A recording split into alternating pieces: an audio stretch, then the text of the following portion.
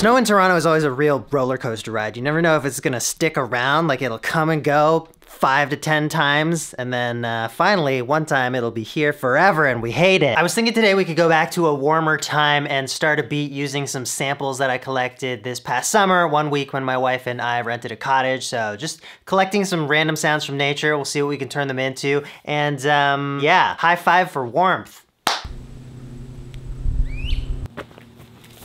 Cool bird call.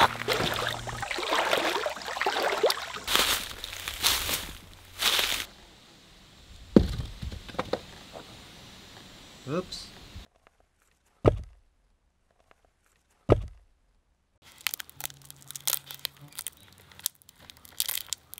All right, so I've got my sounds loaded into Flip. Obviously, you know, want to use my own app that came out earlier this month. I was thinking I would start with this sound, which I actually got by accident. Oops. You can hear me saying oops there.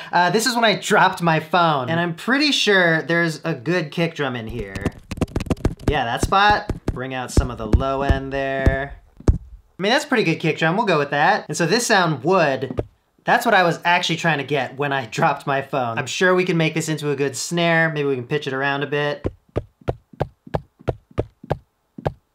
EQ to bring out some of that resonance. And also, let's just boost the highs. Cool, and then we've got this leaves sample. Let's just envelope that right down. Oh, we should definitely EQ it. Tiniest bit of bit reduction. And make it even shorter. Sweet, let's put a beat down with these three elements. I'm gonna tap tempo. 80.8, how perfect, 808. I wanna record without quantization. Let's go for it.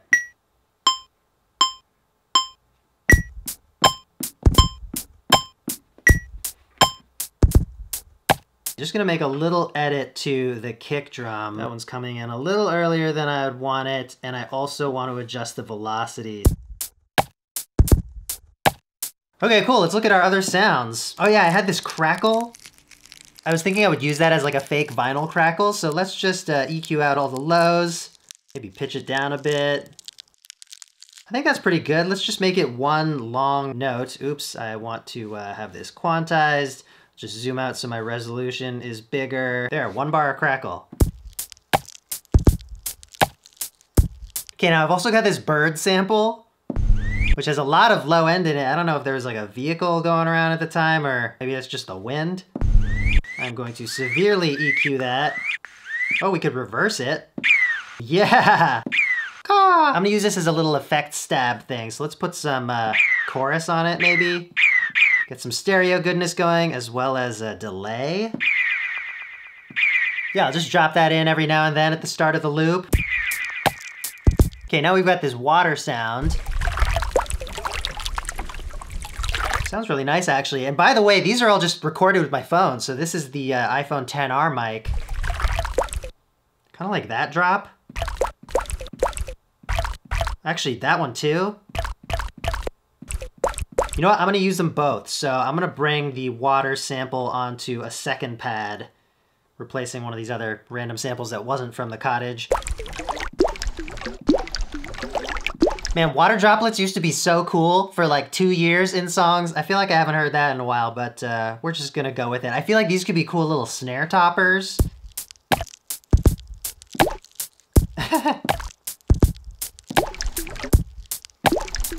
Oh, that's actually kind of a nice rhythm at the end. Whoop, whoop, whoop. Yeah, that's kind of cool. Okay, so I'm gonna alternate between these two water droplets as snare toppers, and then the second one I'm gonna hold on to so we have that kind of rhythmic fill from the water. They're kind of loud though. Ooh. Maybe that one can have a volume swell at the end as a nice little, I don't know, lead into the next bar. Let's go back to that page, automate. Volume is the default selection. So we want it to kind of rise up from the 4th beat on. I like that. I feel like I want the hi-hat to be even shorter.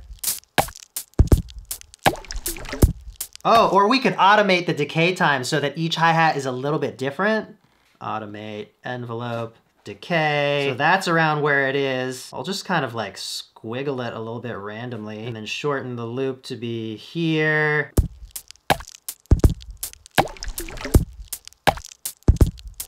That's kind of neat to humanize it, although I think it should be looping in kind of a more predictable way. I had it at like 3/8 notes there or something like that. Let's try and alternate between a short decay and a long decay like that. Maybe too much. I gotta be subtler with these.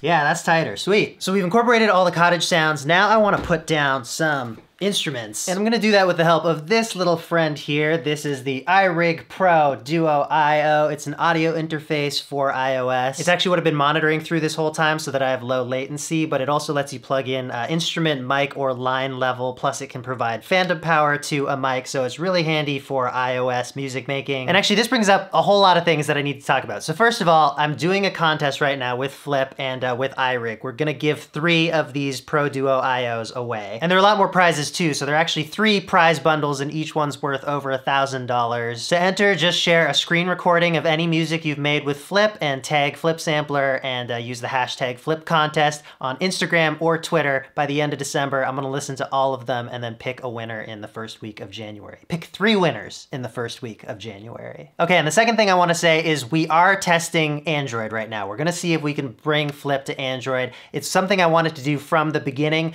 but when you're trying to develop for iOS and Android at the same time, it's almost like developing 2 different apps. You know, it takes that much more time, energy, resources to make it happen. And unfortunately, there are a lot more challenges with developing for Android than iOS. I'll get more into that in a future video. I just wanted to let you know that we are gonna do everything we can to bring this to Android as well. And then thing number 3 is regarding Bluetooth audio. So since putting Flip out, I've realized that there's something that a lot of people don't necessarily know about Bluetooth audio, which is that there is a built-in delay with it. It doesn't always seem this way, like let's say you're watching a YouTube video and it feels like it's in perfect sync, and that's because your devices are smart enough to delay the videos by the same amount that your Bluetooth audio is being delayed so that everything does play back in sync. But unfortunately, a little bit of latency is introduced anytime you're using Bluetooth audio, and that's why it doesn't really get used in music production context. So I would recommend you use the little lightning cable adapter thing for corded headphones, or something like the iRig Pro Duo IO, which gives you a separate headphone and monitor outputs, as well as, of course, the input options, which we are going to use now, finally, and play some bass.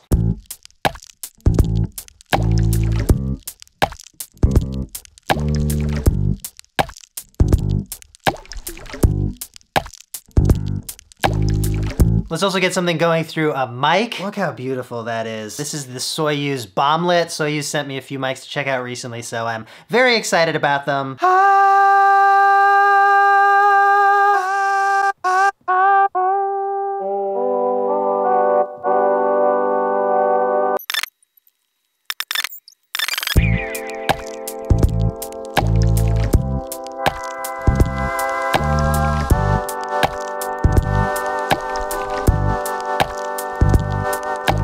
This sounds cool. Let's record this filter automation.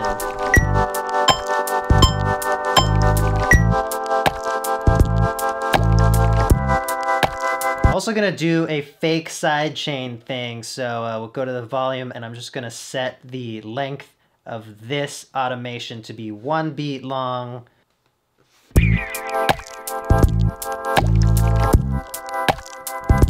Add a bit of reverb.